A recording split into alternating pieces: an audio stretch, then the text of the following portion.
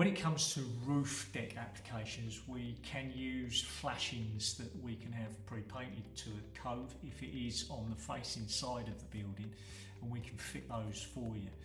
We need full dimensions of those flashings and we make them bespoke to your requirement.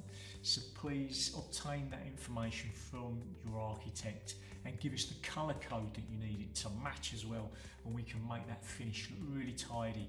And then if you've got someone else coming in to do installation and boards, then they will use that as a threshold to pop their insulation up against the board. But also for us, if we are doing the boarding and insulation for you as well.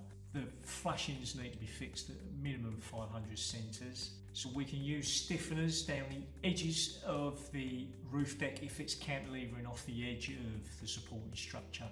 And that will stiffen the edge to stop it from deflecting when you are boarding and insulating those profiles down. Again, we make those bespoke and match the depth of the profile, the roof profile that we're fitting. Flashings and stiffeners, closure plate come in very, very handy for roof deck as well as floor decks. In addition to that, with roof deck, we can fill in the gaps in between the troughs with acoustic fillers, which is a rock wool type of foam filler. There are also fire stops that we can insert over the cavity of structures to help with fire rates as well. And it's a similar profile. They're made to the profile shape, so they fit perfectly in the trough of the decking.